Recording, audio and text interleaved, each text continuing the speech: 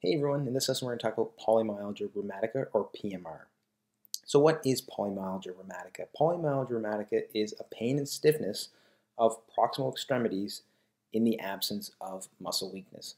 So those are the key elements of polymyalgia rheumatica. Pain and stiffness of proximal extremities, we'll talk about what those proximal extremities are in a bit, with no muscle weakness.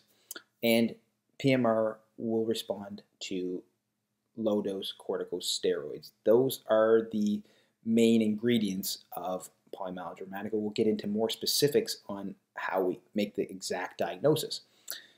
Polymyalgia rheumatica falls within what we call diffuse soft tissue rheumatism.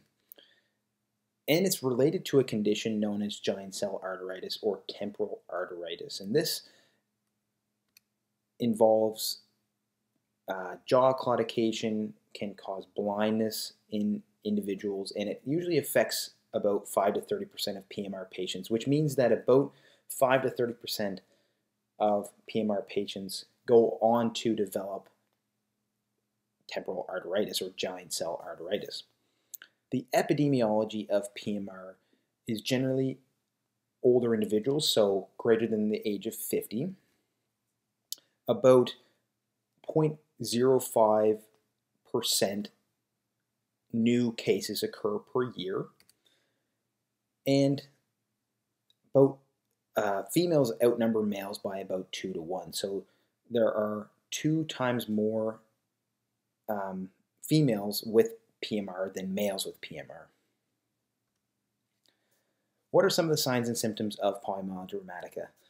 There are constitutional symptoms involved. There's generally can be a low-grade fever, can be weight loss, and can have malaise, so fatigue. They can also have pain and stiffness of proximal muscles symmetrically. So I talked about this before, pain and stiffness of the proximal extremities or proximal muscles, and it is symmetrical. Generally, it is the neck, shoulders, and the hips. So those are the areas that are key for polymyalgia rheumatica. Pain and stiffness of the neck, and usually symmetrical on both sides for shoulders and hips. So these are the areas where PMR affects.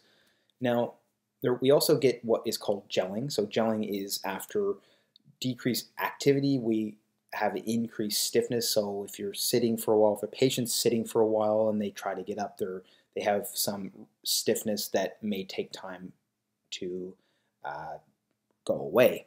Now, there's also muscle tenderness in these areas, but again, there's no weakness or atrophy of the muscles. That is, again, key to making the diagnosis of PMR.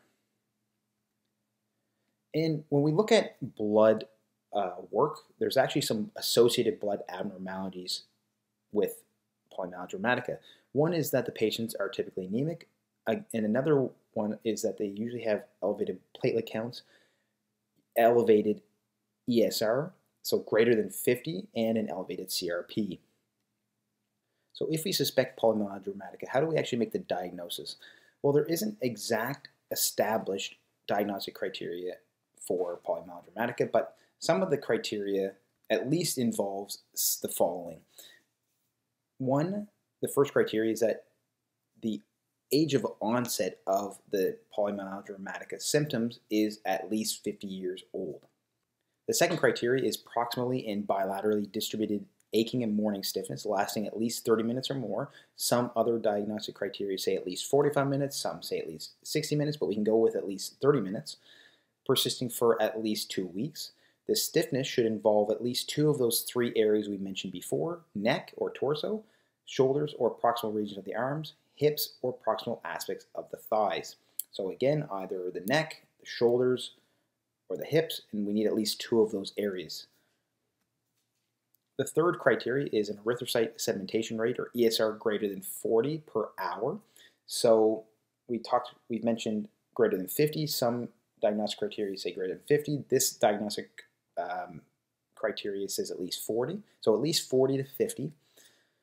And also a key important point is that there's a rapid resolution of symptoms with low-dose corticosteroids. So this is, again, very important to make the diagnosis of PMR.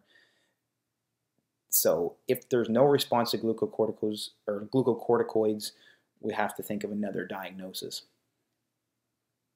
So once we've made the diagnosis of PMR, how do we actually treat it? Treatment involves the goal of relief of symptoms. And we use corticosteroids like we mentioned before. We use prednisone, and we use 15 to 20 milligrams PO once a day.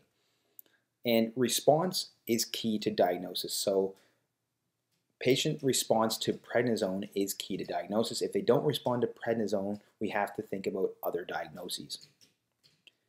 Once the patient has responded and they're on prednisone, we want to slowly taper the prednisone over a period of 1 year. The course of PMR can generally be anywhere from 6 months to 5 years. It can be years in duration, but it can be as short as 6 months.